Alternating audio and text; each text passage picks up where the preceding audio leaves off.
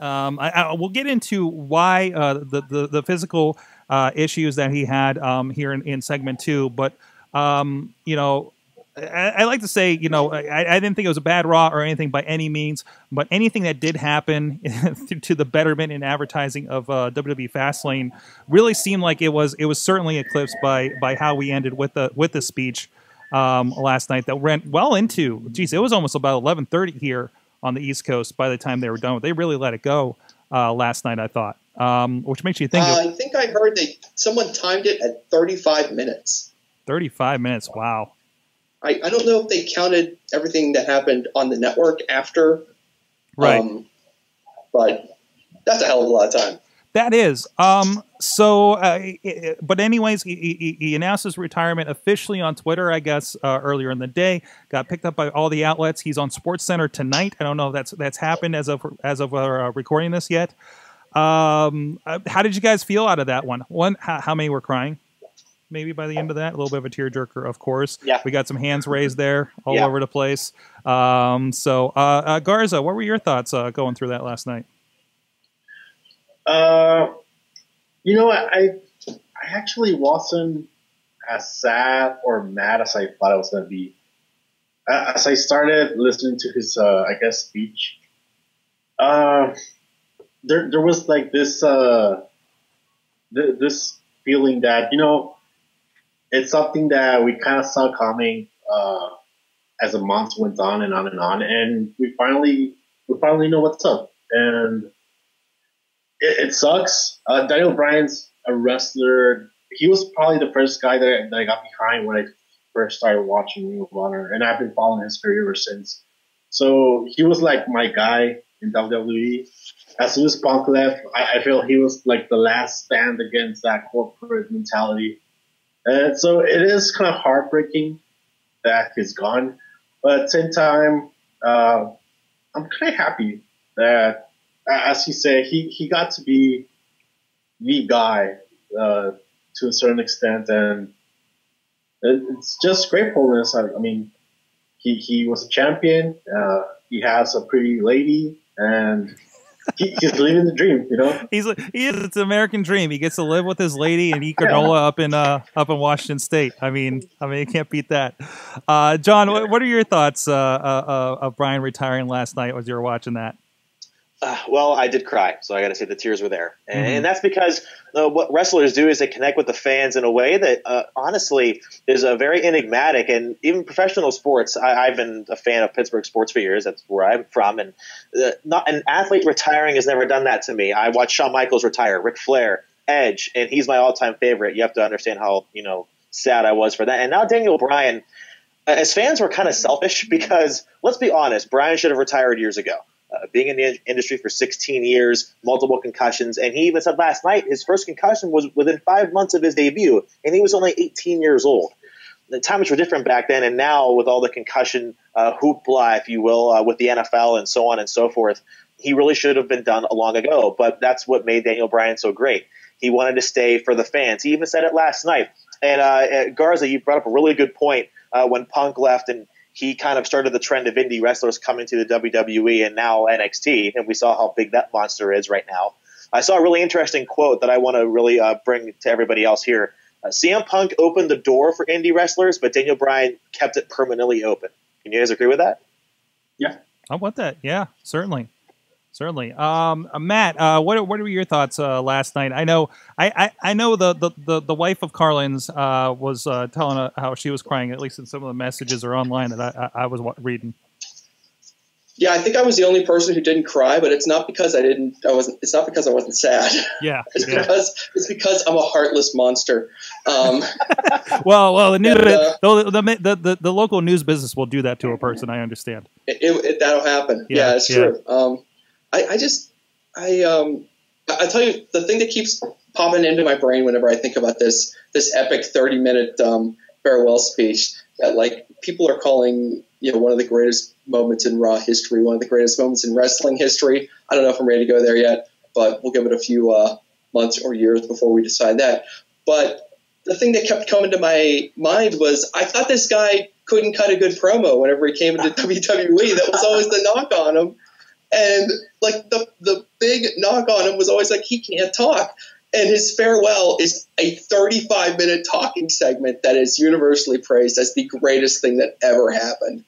And, you know, that kind of speaks to, like, the evolution of Daniel Bryan. He was obviously a brilliant wrestler technically in the ring, but what he did and how he transformed himself in those years before he won the world title at WrestleMania 30 is phenomenal. And just like embracing the entertainment side of it. And I know that kind of makes the hardcore wrestling fans kind of sneer a little bit whenever you say that, but he was able to combine both worlds. He brought, you know, all sides together in peace and unity. He brought those casuals and those hardcores together. And when will we ever see another guy that the entire crowd is universally behind like Daniel Bryan? That's the closest thing we've ever been to probably to Stone Cold that we've been since Stone Cold. Stone Cold, everyone was behind Stone Cold. Bryan, everyone was behind Bryan. And will we have to wait another 15 years or longer for another guy like that? It's hard to say. And it was somebody that everybody was that Ambrose we heard in the background. Jim likes to think everyone's behind Ambrose, but the guys secretly are mad at him because all the women like him. But that's a different topic for another day. Apparently, and he's freaking people out on local news, as you posted on the Facebook group today. That was a very interesting promo, our news spot. But hey, from San Antonio, Texas, our buddy, voice of Inspire Pro Wrestling, is actually on the line. He snuck in here under the wire. I wanted to touch base on you as well. I mean, you're a guy. You had a really good write up. Eamon Payton, that's who we were talking to. Hi. Hi. I had to get in on this conversation. I'm sorry. Right, not a problem. But you had a really good post earlier about having the opportunity to see him in a couple of instances. Can you talk about that and kind of your thoughts as Bryan was going out here? Well, definitely. I mean, also, one, being there for WrestleMania 30, which is based off of everything that happened last night, is a real, like, wow, I was there kind of feeling, like being there for that huge of a moment. But also, I think I've told this story before on the show, but myself and Sorgatron here and some of the other Mayhem crew guys went up to Cleveland for a Chikara Pro show. We had been planning on going for weeks, and it was announced, like, maybe I think the week before, that a recently fired WWE superstar, Daniel Bryan, was going to be making some appearances, which is something I never thought I'd be able to do, which is seeing Daniel Bryan wrestle, being, in that kind of environment, I should say. Since, being from the state of Texas, they never really kind of came around to those kind of parts. But I think he really has transcended what it means to be successful in professional wrestling. The thing that I really took so much from last night was some of the cuts to the crowd and like children crying that he had to retire. It wasn't just, these 20-somethings who, followed him in Ring of Honor and all this other stuff he did on the independents. This is a guy that really was important to a lot of people. And I agree completely in the fact that he definitely did, as that quote mentioned, like, keep the doors open for independent wrestling talent to come to WWE. Sami Zayn, I think, tweeted saying, if it wasn't for Daniel Bryan, the people that have been signed as of lately to NXT would have never gotten signed. And I completely agree with that. He has changed the game when it comes to what you need to be a successful pro wrestler. Certainly. And for me, it feels like, it seems like he's been taken away from us way too soon, right?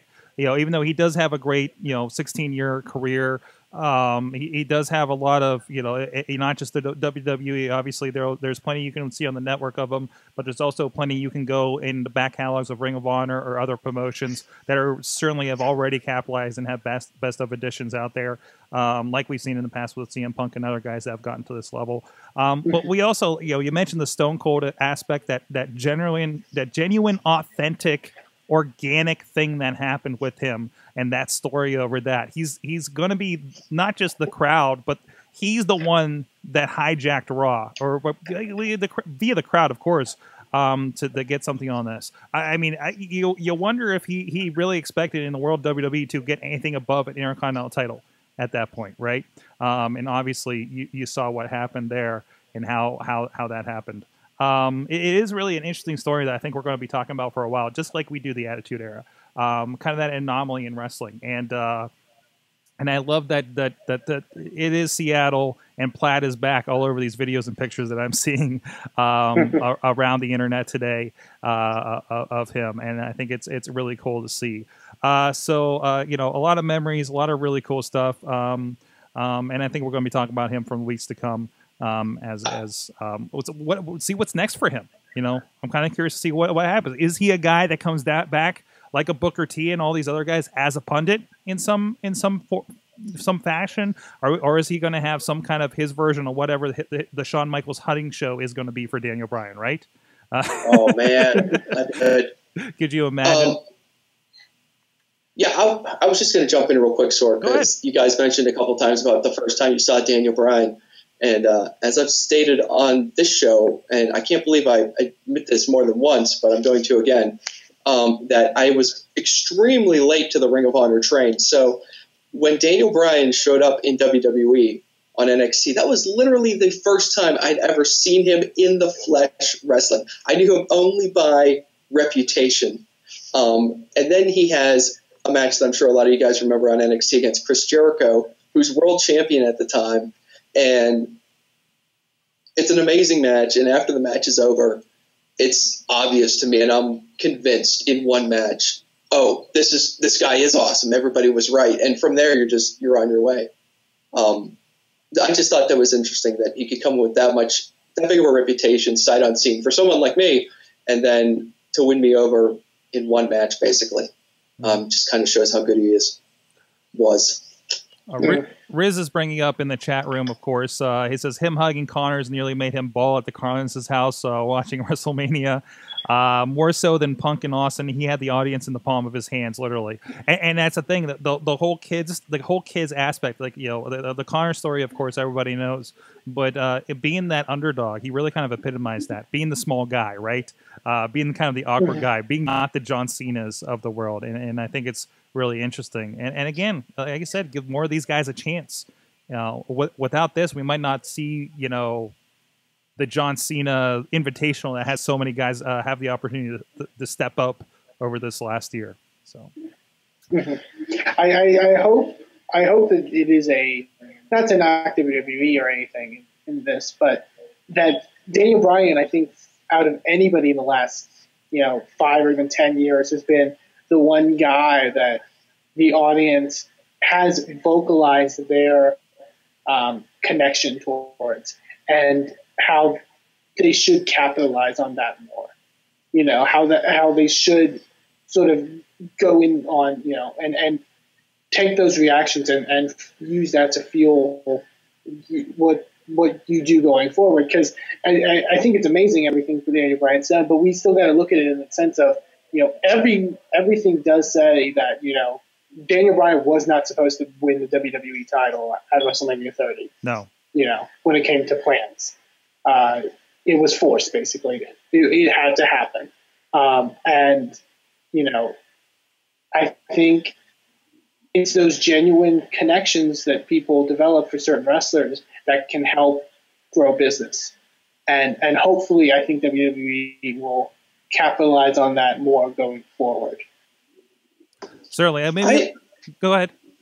I sometimes wonder if deep down, and if Vince McMahon secretly regrets going back on his plans for WrestleMania 30 and crowning Daniel Bryan at WrestleMania 30, because it feels like creatively, at least in a fan reaction kind of way, that WWE has been paying the price for surrendering to the public onslaught of goodwill towards Daniel Bryan for the past couple of years. They paid the price for it. They've definitely paid the price for it with the attempts to get Roman Reigns where they want him to be. And I think part of Daniel Bryan's legacy is that it emboldened the audience to truly believe that if we want something bad enough, we can get it. If we hate something bad enough, we can make it not happen. If we cheer Daniel Bryan long enough, he'll be champion. If we boo Batista and Randy Orton long enough, and John Cena, eventually they'll give us our guy. But at the end of the day, that's not necessarily how wrestling is supposed to work.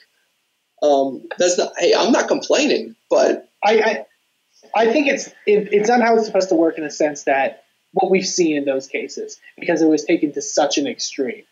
But it was taken to that extreme in a sense because in theory, when running particularly a wrestling business, the reactions of your audience and how your audience is gauging your talents and how they're accepting or not accepting them should be how you feel your product going forward.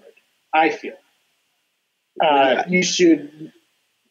Go ahead, sorry. Well, no, I think that's a really excellent point. That I just think there's a big difference between not liking somebody like a Roman Reigns or a Batista because it's cool, or not liking him just to not like what's going on. I feel like the biggest difference is that the creative aspect for Roman Reigns isn't logical at all, and they're forcing him down our throats. And I hate to use that term because I feel like a mark when I use that term.